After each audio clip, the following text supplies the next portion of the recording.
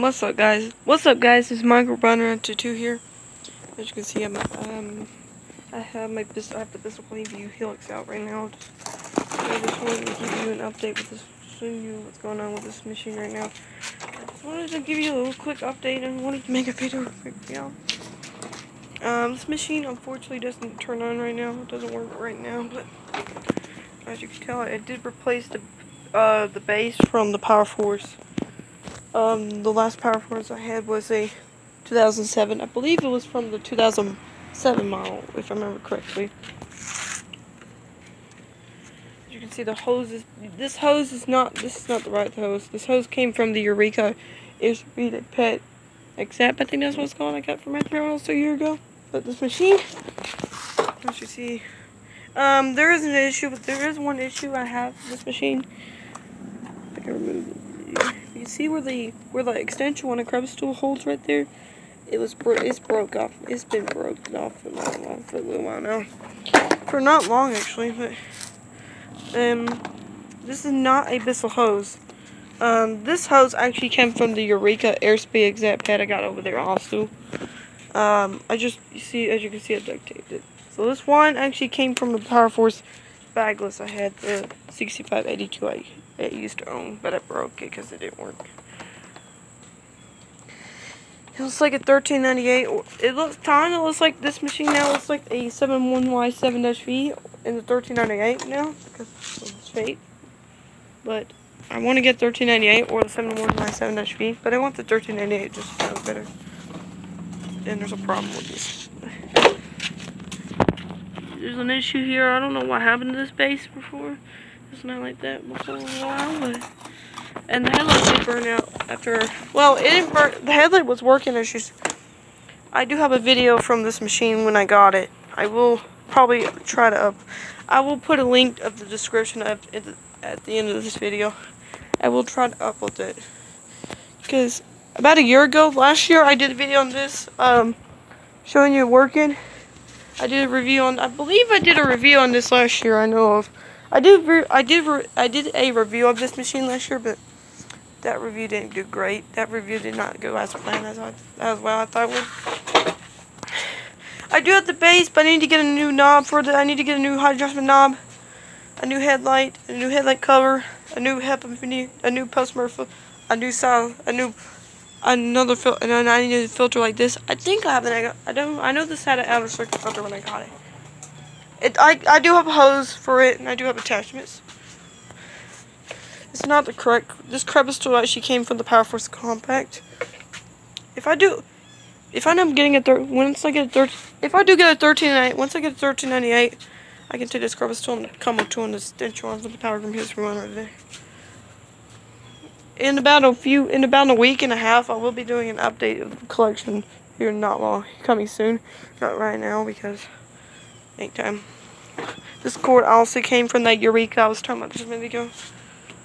This came from the Velocity back rewind as you saw last year. This was normal. I don't know what's going on with the Bissell logo. What else? Oh, I do have the turbo brush, but I don't know what happened to it now. I don't know where it is now. So yeah, I just wanted to give you a quick update. So yeah. And the Power Force Compact too, I guess if we gave a little update. Here's my shark. And let me show you this thing. I need to clean this thing. I do need to clean this one out. It does work, at least for right now. It does work for now, but and also updated. Well, I'm gonna update with you this on. Let me update with you on this real quick. So here's this Bissell, as you saw in my last video. No, yeah, my last vacuum video. Last video in here was this. After using it 2 days ago, it is still dusty. This thing's just there's a lot of dust now. And the brush hole actually has an issue for some reason. The brush hole's the bearings are fine. I don't know what's going on with the end caps at the end of the brush hole. Like right there where the end cap would go. Both the end caps goes right there. I don't know what happened. But the bearings turns. I know the brush hole bearings are fine. The bearings on this are fine, but I don't know why the brush hole won't turn for some reason. I hope it's not the housing. That's what I'm just worried. Yeah, when I got this, I don't think it came with the. I don't know if it came. I don't think it came with the crevice tool when I got this thing. When I got this last year, I believe it was missing the crevice. If I remember correctly.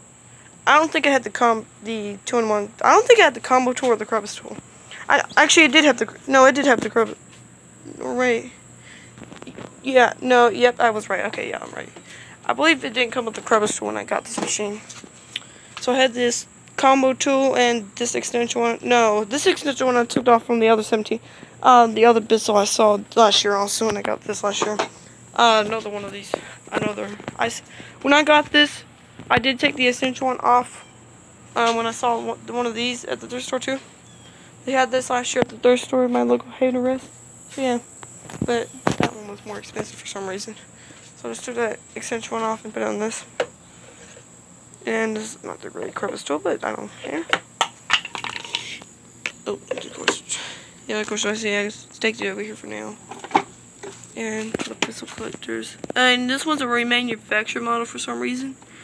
Model 82H1-R. It was made on the 305th day of 2010. So I just think this was a early version. These got discontinued, I believe, in 2013, I believe, if I remember correctly. I know these were out between 2010 and 2013, I believe, if I remember correctly. If not, then leave me a comment. And this one's a remanufactured for my model. My model has a remanufactured model. And that shark, let me show you the shark real quick. Here's that power room Helix 3-1 base that has issues right now with it. And having that issue. Let me show you this. I just want to show you my 3 vacuums that has some issues that needs to be fixed right now. But this is not an update. I'm just showing you these 3. What's going on? Let me bring this over here. These are the ones I need to clean again. Oh, I already cleaned the Clean Helix. Wait, did I clean the Clean? Yeah, I did. I know the green one I did. The shark I haven't even got a chance to. And let me show you the shark real quick. These clamps tends to break all the time, but the hoses are not split. I'm glad these hoses. I'm happy these hoses are not split. I don't think they ain't because I checked. The filter's not too bad. It was like, let's check. But it is clean, pretty clean. It is pretty clean, but up here it's not too bad. It's not too dusty. It is dirty, but it ain't too bad. This was only $1 when I got this too, about 2 weeks ago now. I believe this should have the HEPA filter thing. Let me try to get this out. Hold on, guys. Let me catch you back in a minute. Alright, just pulled the HEPA filter. Okay, the HEPA filter doesn't look too bad. This cover was so hard to pull off. Just a second ago, I was trying to pull this off for y'all. And this HEPA filter right here. It doesn't look too bad. I might get a replacement filter. I'm probably gonna get a replacement filter because I don't know when this was made. And for the shark collectors, if you know how to date this, let me know in the comment section. I'm gonna put this back on real quick, so I don't want to mess with this machine that long. Hold up. I had to push it in real quick. That's all. Just wanted to show you these 3 machines. This was just what's going on with these machines right now. All the other vacuums, I'm gonna show you my other collection a little bit. Not now. I'm just showing you these. These are the ones still. The shark I haven't even fixed it. This one's a. There it is.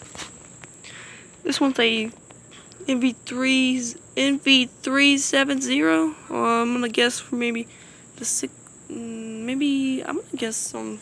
No. I'm gonna say 2016 or 2012. No, this probably is 2016. My guess is 2016. My guess is 2016 for this one. I don't know.